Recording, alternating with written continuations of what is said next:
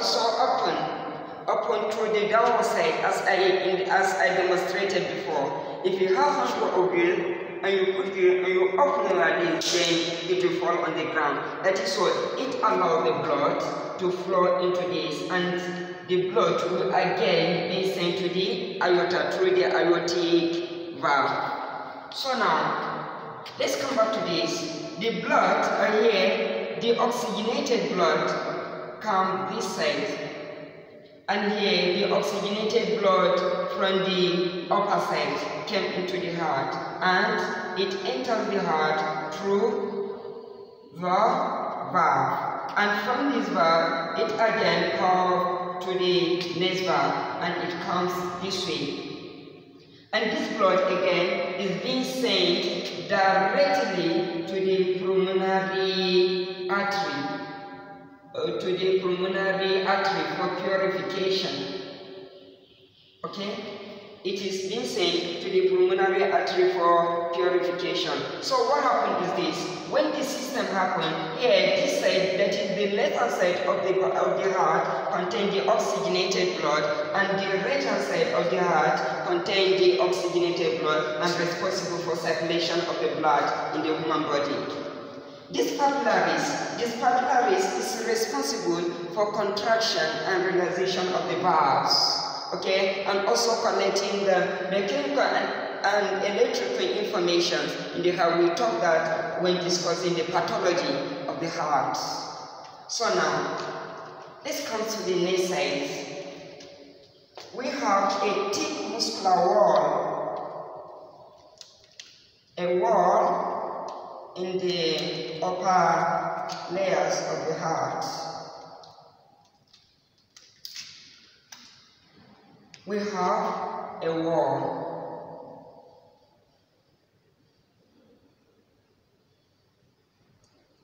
A wall in the heart.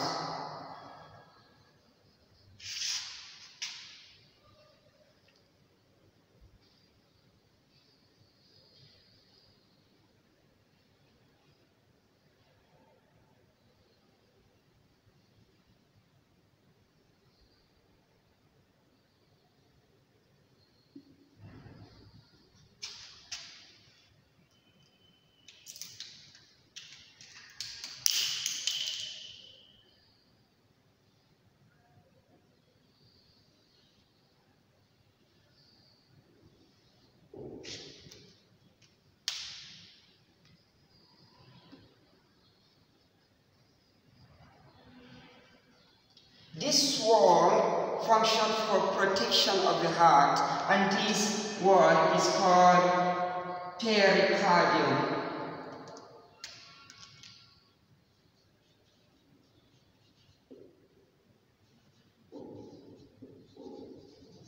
Peri and cardium. This peri meet because the heart looks like pericycle, and it covers all the layers of the heart for protection of the heart. And cardium means the heart.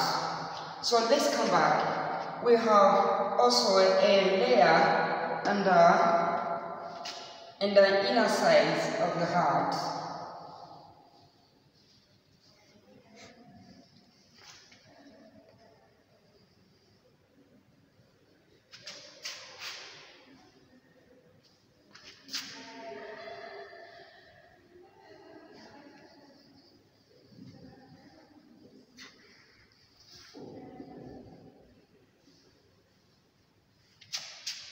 This inner layer of the heart is called endocardium because it covers the internal part of the heart.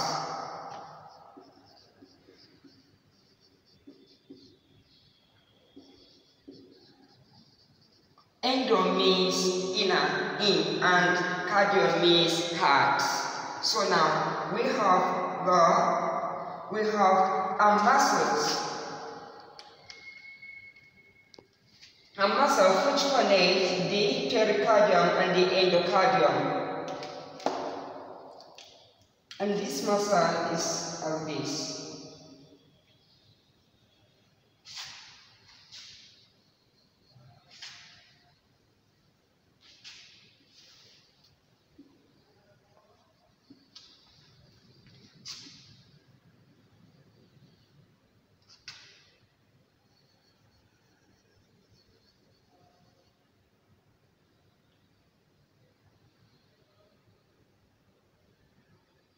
Okay, it's as this. And this muscle is called myocardium.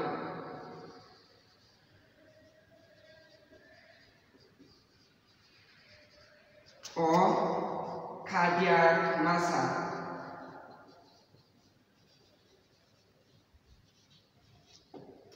Now, let's come. The function of this myocardium is for relaxation and contraction of the heart.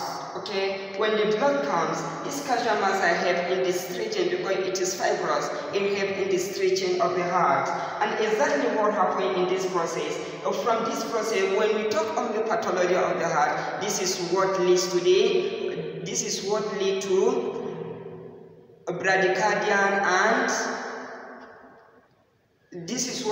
bradycardia and tachycardia in the heart. Also now, how tachycardia and bradycardia occur in the heart? When the heart matter is contracting, these capillaries will also contract, and when this capillary contract, it will start pumping the blood, and it will be a pumping like loop, loop. This will come this way, it will open this way, and the blood will flow. It results as loop. Then when the blood is going the upper side and it is contracted, the heartbeat will increase, which is it will be do. That is why we name it as loop.